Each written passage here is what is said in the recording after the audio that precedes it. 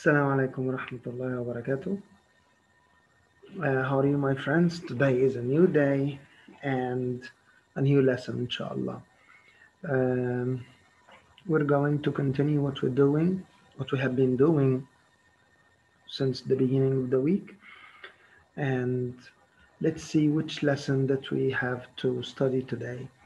Let me share my whiteboard. Say Bismillah and let's start. Here, our new lesson is about the difference between the three sentences that I'm going to write now. So I say, I play tennis. I play tennis every Friday. I played tennis last Friday. I will play tennis next Friday. These sentences have things in common, guys. They all talk about that somebody played tennis and the word Friday is mentioned. However, there is a big difference because in sentence 1, I said every Friday. In sentence 2, I said last Friday. And in the third one, I said next Friday. So here the tense is different because in sentence 1, this is something that usually happens, regularly happens. So every Friday I play tennis. That's something repeated. That's why I say that this sentence is in the present tense.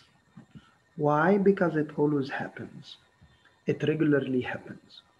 While this one just happened last Friday. Maybe it was my only time that I played tennis. Maybe I played just one time and I will never play it again. So that's why I call this tense is past. Why? Past. So that's past. And here I'm talking about something that will happen. That's why I call it future. Why future? Because it hasn't happened yet. I'm just talking about something that I will do. So here you can see the difference between the different verbs, the difference between the verbs. I used play, played, will play. So if your verb is in the present tense, you will find that it is just the verb that I know that is written in the dictionary. Or sometimes there is an S. Of course, you know SES, IES. So if the verb is just the verb with no endings, or it has a final S, then it is present. That's present. But if I have the verb with the ed, the final ed, that is past. Of course, we studied that it's not only ed, it's ed, or just d if you have a final e in your verb. It's ied if you have a final y and there is a consonant before the y, or it is an irregular form like go went. This is called an ad verb. So, and the third one will be the best and the easiest because it has will. So if you have will, then you're talking about the future. So here today we're talking about tenses. And what do I get? What do I understand when I talk about tenses, guys? Here we refer to the time that in which the verb happened. So I play tennis every Friday. The tense here is present. That means that it usually happens or regularly happens, as we said. But when I say I played tennis last Friday, this is something that passed, finished. And I will. Oh, I understand. You will play. You didn't play. You're not playing. You will play. So that's the idea about studying tenses, guys. You refer to you refer to the time of in which the verb happened. And mm, I have to draw your attention that probably most of you, when they refer to the past, they use a present verb. So we need to change this.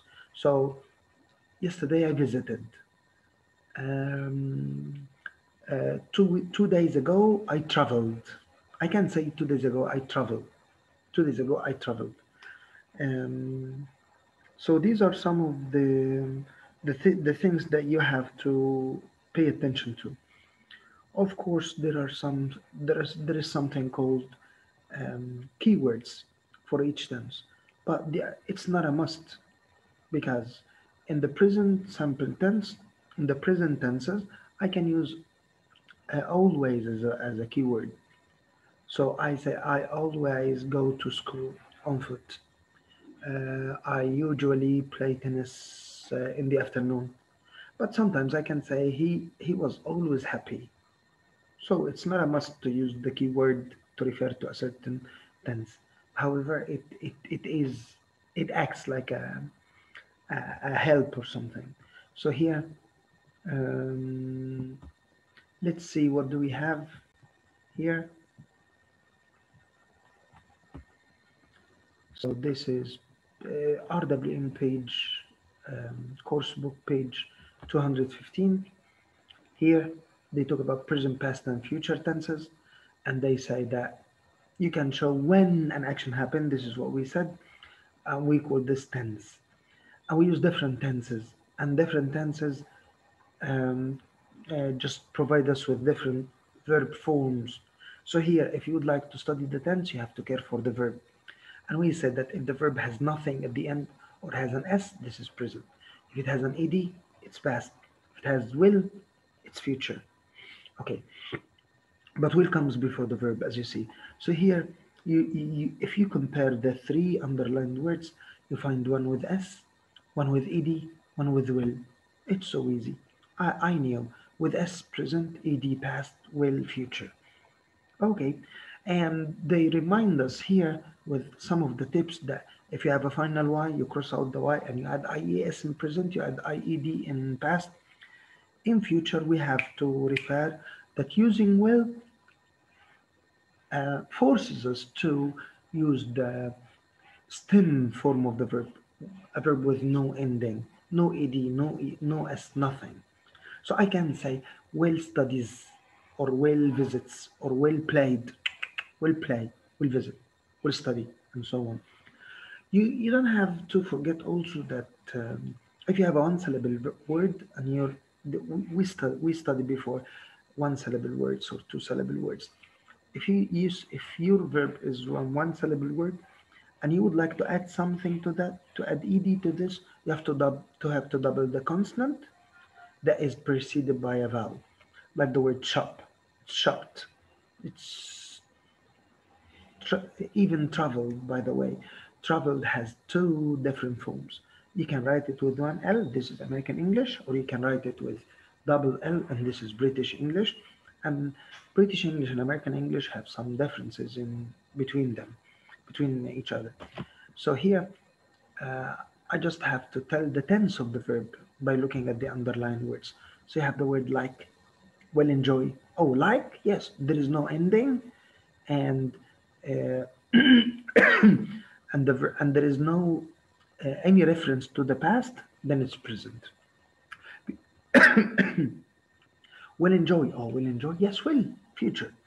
Traveled. Ed. Past. And so on, guys. So this is what happens here. And in the second exercise, uh, I have to to choose which verb is correct.